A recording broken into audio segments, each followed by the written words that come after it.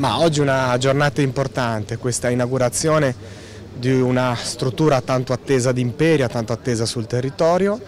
anni di lavoro, anni lunghi di lavoro, ma che hanno portato a un giorno che io ritengo di festa, ma soprattutto un giorno importante. Complimenti alla ASL che ha fatto sicuramente un ottimo lavoro e credo che da oggi i cittadini possano avere con questo Palasalute qui a Porto Maurizio un servizio importante per tante persone, soprattutto anche le persone anziane che devono periodicamente fare controlli, fare visite, quindi credo un servizio che deve essere un'eccellenza per la città di Imperia, ma deve essere un'eccellenza per il territorio, perché le esigenze sanitarie sono sempre primarie per tutti i cittadini, quindi credo un giorno importante. Oggi si inaugura il Palasalute di Imperia, un'opera importante, piacevole anche dal punto di vista architettonico, ma non è questo quello che conta è il servizio che darà ai cittadini e la facilitazione che darà ai cittadini di vivere meglio il loro rapporto anche con la sanità in Liguria. È un momento di grandi cambiamenti, si sono portate avanti cose però che erano già state stabilite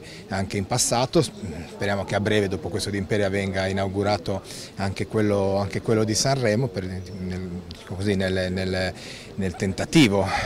riuscito di avvicinare e di migliorare appunto il servizio sanitario per i nostri concittadini della provincia di Imperia e di tutta la Liguria.